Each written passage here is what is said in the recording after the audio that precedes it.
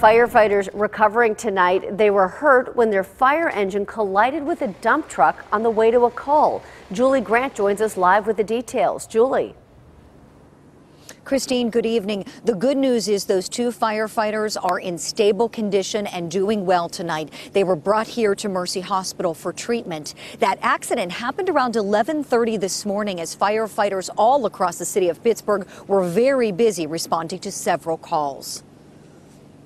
These pieces of metal were part of a ladder that was sitting on top of this dump truck as it was traveling down Commercial Street heading towards Swissvale.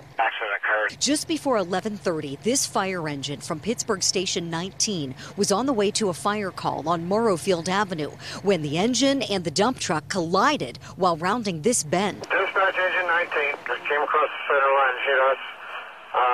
Major damage to both. Our firefighters, two to be specific, were injured.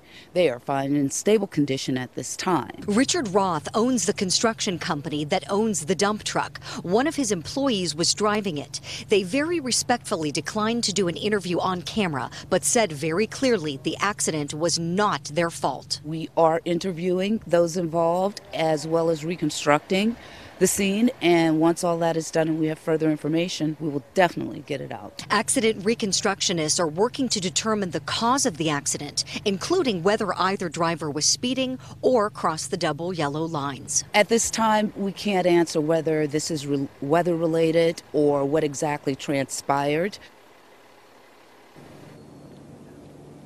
Now, it is unclear if either of those firefighters who were brought here for treatment have since been released. We are live tonight outside of Mercy Hospital. Julie Grant, KDKA-TV News.